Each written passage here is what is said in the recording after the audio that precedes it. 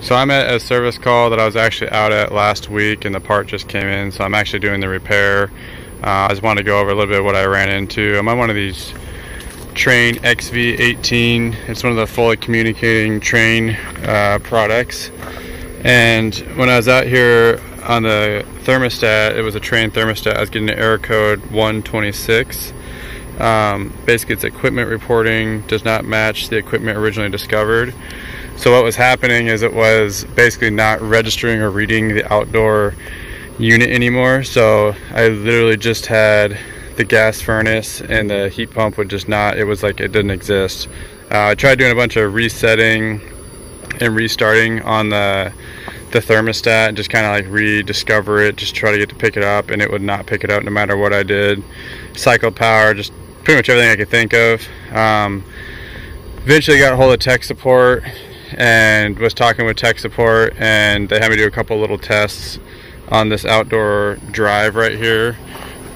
So the drive is kind of like their main control board right here. It's this huge deal here, and it's all kind of built in to monitor everything. And we went over everything, and we basically kind of came to the conclusion that it was just a bad drive.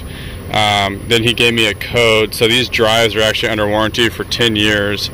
But to get the warranty, you actually have to have their tech support give you a code. Otherwise, you can't just like write it up and turn it in for warranty, because they won't honor the warranty until you talk to tech support and get this basic authorization code. So I got the code, got the drive ordered up.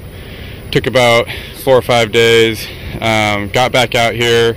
It was actually pretty simple and straightforward. So I just disconnected all the wires. Obviously it killed power first. Disconnected all the wires, and then the main little power plug down here, I disconnected that. And then there's these 3 little bolts right here. I just took all those off, and it opens up this plate because it actually senses refrigerant temperatures. So my piping goes up and it goes through. So I pulled all that off, and they actually give you, I think they call it like a thermal paste or something like that. It came in this this tube right here, and they just basically wanted to, you can kind of see the thermal paste right here. They just want it to be a good connection and everything. So I put that paste all over everything in there to get a good temperature reading for it. Put everything back together on this guy.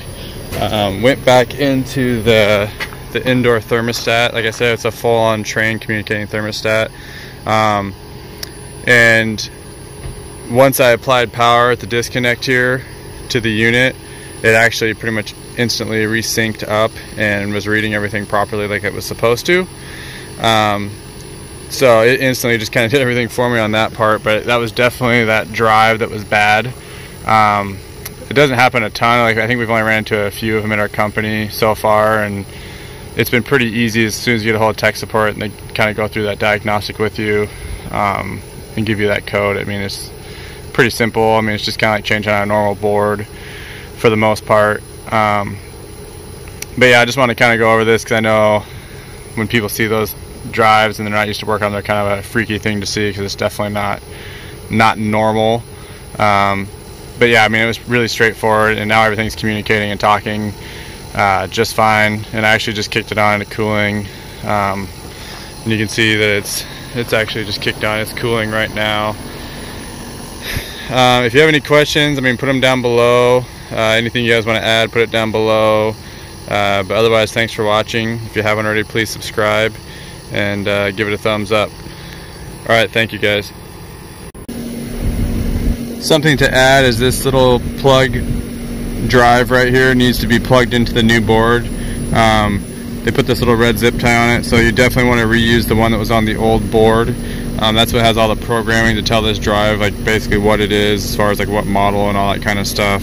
So all the programming's in that plug, so definitely make sure you reuse the plug that you had, unless that's for some reason compromised, and then you know, whatever your parts house is would have to give you the proper one you'd need. But yeah, otherwise almost always reuse this same plug on your new drive. But yeah, that's something I just wanted to add. I know I've seen that become an issue on different units that have something similar, so just make sure you add that drive.